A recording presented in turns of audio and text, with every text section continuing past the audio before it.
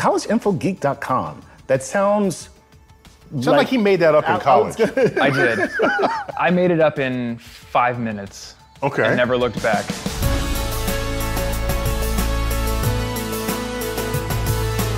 All right, guys, we are here with Thomas Frank from collegeinfogeek.com and your personal astrophysicist, Dr. Neil deGrasse Tyson.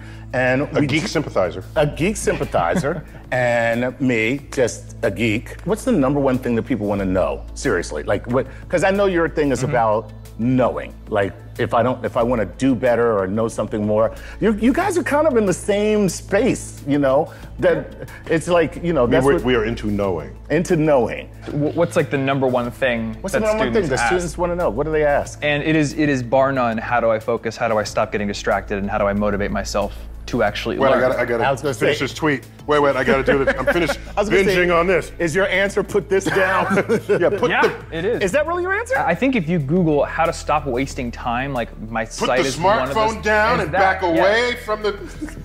So I kid you not, I have a program on my phone that literally blocks all the websites that I tend to go to when I'm distracted. I can't go to Reddit anymore. You gotta wrap your own wrist. Yeah, well, I think that like training wheels or like limitations actually do help us. And if we don't have them, then we tend to just, I don't know, go to our base instincts. Do you think you're more productive when you're multitasking? No. Okay, but there are a lot of people who believe they are. Multitasking versus multi-focus, right? Because multitasking, like you can ride a bike and talk on the phone at the same time because your brain has sort of gotten bike riding to a second nature thing. Right. But if you're trying to multi-focus, you're trying to do some astrophysics and also So you can have some juggle. autonomic tasks that are Yeah, not a problem. I think, if you've baked something into muscle distinction. memory, then multitasking is, you know, playing and singing at the same time. Right. If you practice both, you can do it. So I could do astrophysics and chew gum at the same time. Yes. Well, how good at chewing gum are you? Pretty good. I haven't asked. So. Yeah, I go way back. Me and gum go way back. When I think about learning how to learn and learning effectively and, you know, all these tools I have on my phone to kill distractions, for me it's just like, am I interested in the thing I'm learning about? And because I have the opportunity to talk with you, I want to ask you, like, how do we get people interested in science and STEM and things like that and stay interested as it gets difficult? So I have an unorthodox view on that. Okay.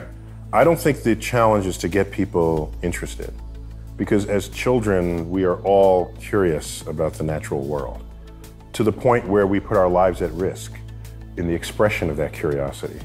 But what is the cliff ledge? Let me crawl over to it. What is this knife? What is this fire? Dial it back one notch, and the curiosity may just result in a completely messy home. But you don't have kids so that you maintain a neat home. That's not the goal. Yeah. The goal is you want to raise kids. So if you're going to raise kids, let them explore. You want to raise free-range children. I hear they're delicious. I was gonna try not to make that joke. That's why we have Chuck. This is the whole. Now you understand why we have Chuck. I have no filter. So what you do is you don't get in their way, and you nurture the curiosity they already have. Then they become curious adults. Okay. And if they become a curious adult, as adults, that's a scientist. Yeah. Scientist is a kid who never grew up. Well, they grew up, but they're still as curious as they were as kids. If there's something weird happening over there, and you have kids, and you have scientists, and you have everybody else, the kids and the scientists will run to, what is that? Let's figure it out. Oh my gosh, let's test it. And everybody else. That's why they always die first in a horror film. Because they're too curious. What is that? I gotta know. And plus, I feel strongly that the challenges of the world do not pivot on whether we have scientifically literate children. They pivot on whether we have scientifically literate adults. Adults outnumber kids 5 to 1. Adults vote, wield resources, money, power. They're heads of agency, heads of state, heads of organizations. Yeah. And if you have such a community of people who are not scientifically literate, yet they have power of decision over others, that's a recipe for a disaster. It's the unraveling of an informed democracy. And so, for me, if you fix that problem, the kid problem is solved overnight. You don't have debates about whether science should be in a curriculum because all the adults know that it should be. So your hope is moving us toward a society where people who are scientifically literate are in positions of power. In position of power. And I think that's a faster solution than training the 8th grader to be scientifically literate, than waiting around 30 years until they become head of agency so that the world can become scientifically literate. I'm not that patient. Yeah. Cool.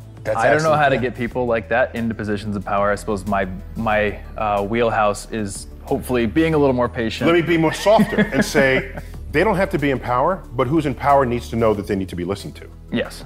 Because they have access to the operations of nature. And legislation that depends on an accurate understanding of the operations of nature requires enlightened leaders who, if not themselves are scientifically literate, they have advisors who are. Yeah. And know how to heed such advice. So what we need, I think, transitioning through middle school, is a culture, which I think is a little bit there, where curiosity and learning and the embracing of education become value commodities in the dating circles. Now, I don't need everybody to be a scientist, but just understand what science is, how and why it works. And when 97% of scientists achieve an observational and experimental consensus that something is true, you don't turn around and say, well, I choose to believe the 2% because I prefer that. Yeah. This is not a healthy world to be in, if that's how people are carrying on. Anyway, if you guys are interested in learning how to learn, becoming better learners, I think one of the best ways to do it is to get actively involved in what you're learning, whether it's calculus or astronomy or machine learning. And if you're interested in any of those topics or anything else in the realms of math and science and computer science, Brilliant.org is an amazing resource that is built around the concept of active learning. So instead of sitting in the classroom passively listening to a lecture, talking about your dog's name on day one, you're thrown into a problem and then you have to solve it. And I think we were talking about interest earlier. This is why I like Brilliant, because the active challenges build that interest and they get you really, just really want to solve that problem, and that effectively helps you learn a lot better than that passive learning. So if you want to start learning for free today, you can go over to brilliant.org/StarTalk, right? That's right. And the first 79 people who sign up are also going to get 20% off of their first annual premium subscription, so definitely head over there and sign up today. If you want to see more videos from StarTalk, hit the subscribe bar and click the little bell button to get notifications every single time that we upload a video, and give us a like or a comment to express your passion. As always, I bid you to keep looking up.